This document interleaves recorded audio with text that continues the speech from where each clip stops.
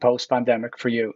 I think it's increased in intensity, but couples present with many issues. We have such high expectations from our coupledom. We want our partner to be our best friend, absolute, to have our total interests at heart.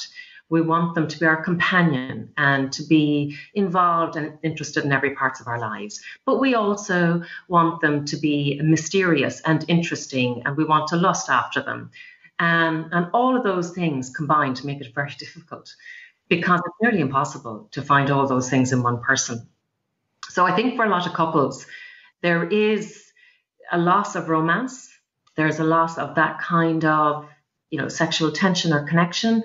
We miss that because we want that as well. We desperately want that. We want to be the object of desire as well as having them as your best friend.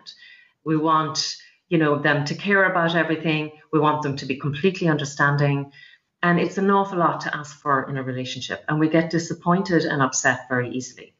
So we use language that's, I think, very not useful, like I do all the giving and they do all the taking. The minute you get into that, you have a duality set up and it becomes very difficult. And yet, to live without that kind of attraction and feeling that you're desired is a very sad way of living.